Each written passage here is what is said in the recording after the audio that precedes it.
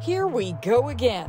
New data from mortgage giant Freddie Mac shows the average 30-year fixed-rate mortgage rose to 5.22% in the week ending August 11th, up from 4.99% the week before, and nearly double what it was during the same time last year.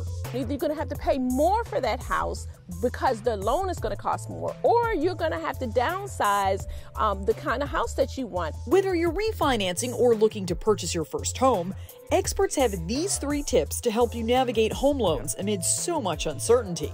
1. Before you even apply, strengthen your credit score. The better credit, you're going to get a better rate. 2. Explore mortgage options.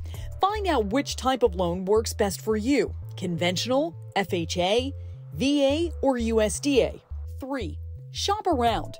Request loan estimates from several lenders to compare rates and fees. Loan expert Jose Sano recommends asking your lender if you can lock in a rate while you shop for a home, or for months or even years. If the rates go up and we don't lock those loans, that buyer might not qualify for that property anymore. And if you're still on the fence, some experts say don't wait because conditions will never really be perfect. Date the rate, marry the house. Purchase your home, and you know you're going to have the opportunity, whether it's in 6 months or a year and a half, to refinance and lower your interest rate back down.